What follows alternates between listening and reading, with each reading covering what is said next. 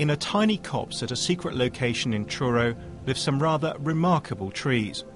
The Plymouth pear is a real rarity, and somehow these ones have made it to Cornwall, all carefully catalogued. Kurt Jackson is one of Britain's leading artists and a zoologist. He's been inspired by them. You can see these pits, these primitive little pears, which give it the name of the wild Plymouth pear.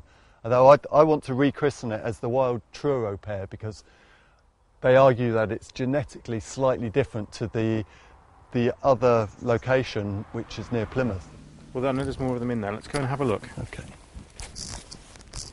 Is there maybe a dozen here? Yeah. Dozen specimens of this incredibly rare species of tree. They say they grow to 4.5 metres high, so let's say that's definitely a mature specimen. It's probably one of the oldest examples of this species living, I should think. The Plymouth pear tree features in Kurt's forthcoming exhibition of Cornwall's trees at Truro's Lemon Street Gallery. He says we've already lost far too many species. We're here sandwiched between a field and a lane. Okay, if someone decided to widen this lane, or if the landowner, who luckily is a very nice man, but if he wasn't, decided to extend his field, the few dozen specimens here could be lost, gone forever.